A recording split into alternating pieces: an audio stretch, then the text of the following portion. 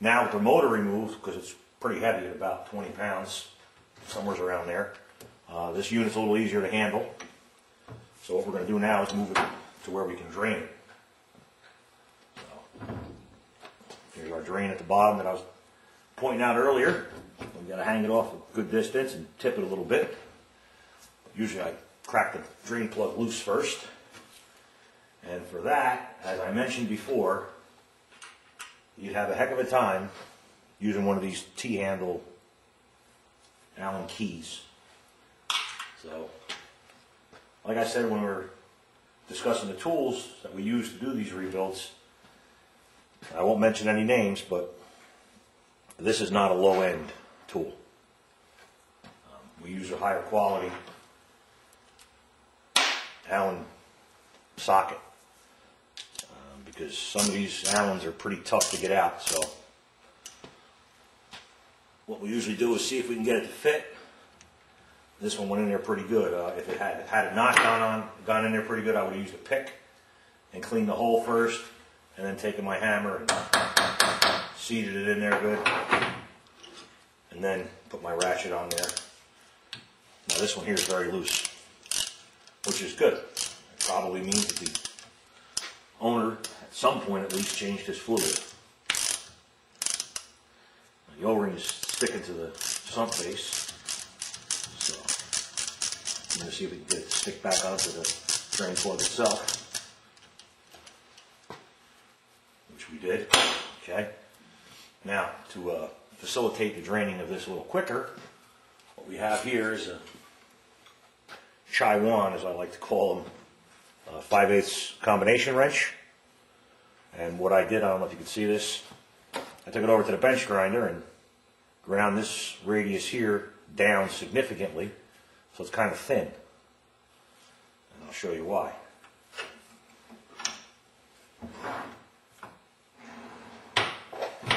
This drain plug is very close to this portion of the cap, and a conventional combination wrench will not fit with the closed end. You'd have to use the open end.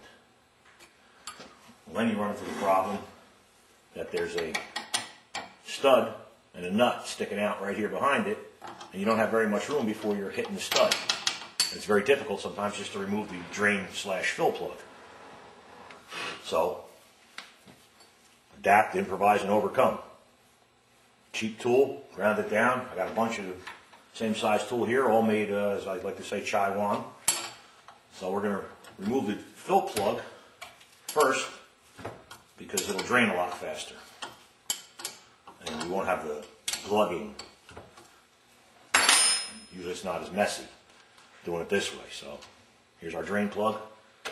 We've been doing this long enough where we just have a container, throw the parts in there. We know what goes where. You may decide if you take a piece of cardboard, simply because you can use a decent size, maybe a 2-foot by 2-foot piece, and lay it on the bench next to you or on a chair or a table somewhere in the area where you're working, and you can lay out your parts as far as where they go as you remove them. This way you don't have a problem putting it back together. Another thing you can do is take pictures. You know, today with the digital cameras everybody has, you take yourself some pictures along the way, and that may aid you when it comes time to reassemble. So,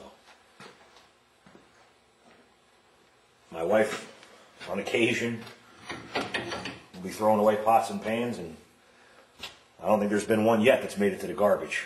So, just a saucepan works great. As you can see, I'm wearing the gloves. It makes a big difference. This time of year, you know, I'm doing this quite often, and my hands are getting greasy, and I end up washing them a gazillion times a day. Well, this makes life a lot easier for me.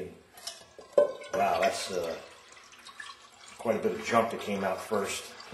You can see some of the black on the drain plug itself. I think you're going to be surprised when you see, look at this block just coming out of here, boy. You're going to be pretty surprised when you see what comes out of this unit. Yeah.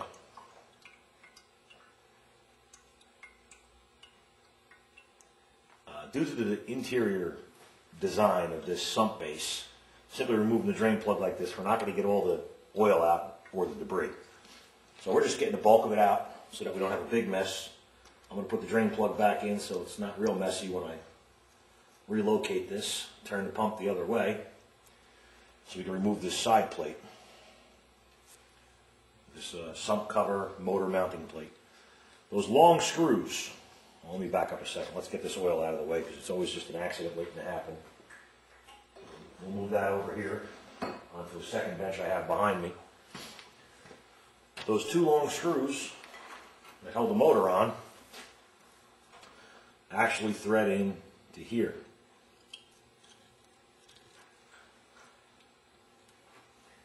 And here.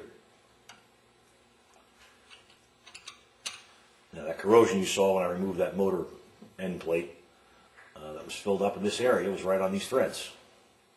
And like I say, this bolt is pretty clean overall because it's up away from the moisture. The moisture tends to lay in the bottom of the motor. So, now,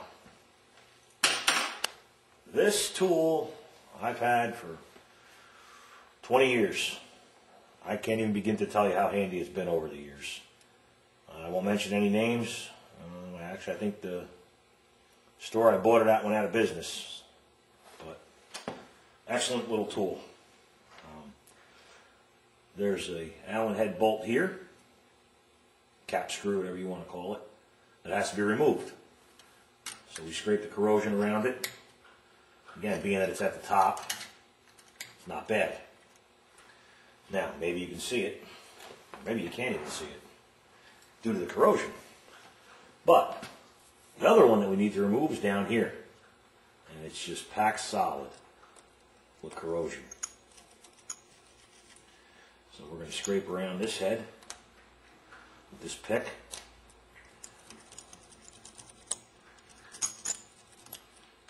Get the inside of that cleaned out. Maybe what I can do actually is touch it with the grinder real quick. Once again, I'm still wearing my safety glasses.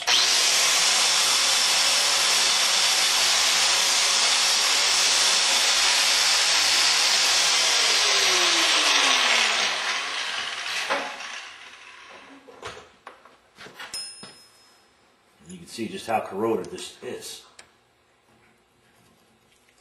That corrosion really gets in there.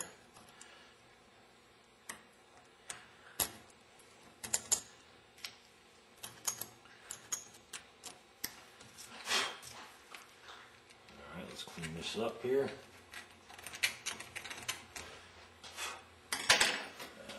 Won't mention any brands on this, just a little brake cleaner. I'll tell you what we use as far as the ingredients. Brake cleaner, we're not really particular about brand. The brake cleaners, there's actually only one that we're allowed to use in this state. Is a combination, well actually it's heptane and acetone. Basically what we're spraying is acetone. The heptane is the propellant. So we're really just spraying this down with acetone. That's what we like. We're not chemists or scientists or physicists, but we don't like the ingredients that are in most brake cleaners, and I won't mention any brands, but most of the well-known brands you can go down to the auto parts store and pick up, or your local department store and pick up, are not something you really want to be spraying, especially in an enclosed area. We've got a lot of ventilation here, you can't see it, but we have an exhaust fan, the vents are propped open right now, and our garage door is open 2 feet to allow airflow through the shop. Normally I would have the exhaust fan on, but if I actually had the fan on, you would not be able to hear anything I'm saying right now. So we're going to do it this way.